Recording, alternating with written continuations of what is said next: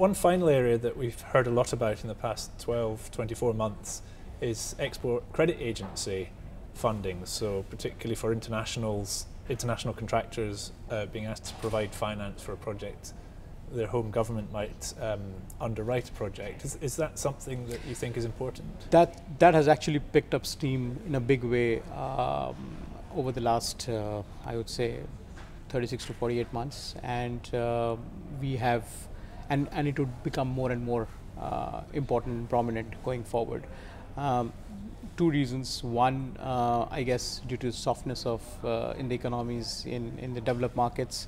The ECAs from some of the European countries are more keen to support their homegrown champions into these markets, and therefore the ECA financing is available. Do you see most of that coming from through the contractors from Europe for the contract, or do you think the Chinese are going to be major players? So there? you have the Chinese EXIM, you have the Korean EXIM, you have the European EXIMs, and from Italy, France, etc. And UK has been extremely competitive, and it's clearly fits in very well. The only it's not quick as sponsors would like to have, or as the other participants in the structure would want them to be, but it's definitely worth spending that time, because the kind of soft funding rates that they come up with definitely makes it worth its while.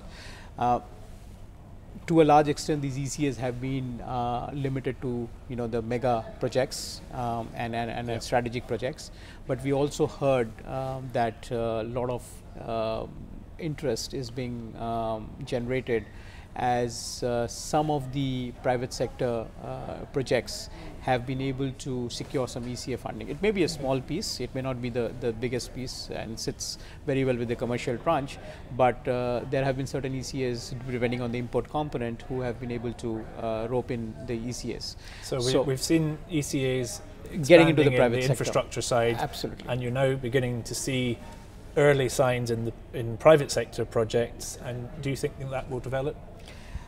I think that if at all the right steps have been taken, and there has been few successes, it would catch up. And what will that mean for banks like Mashreq? It would mean for a bank like Mashreq.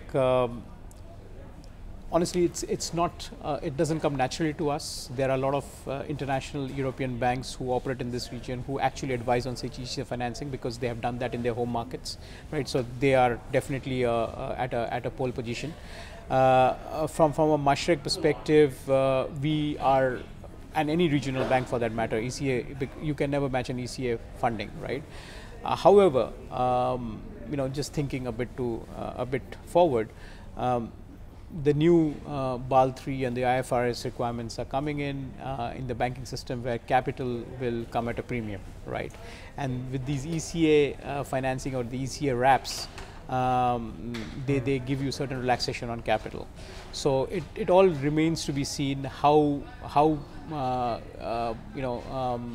difficult the capital would be, or will it come at a premium going forward as the banks evolve.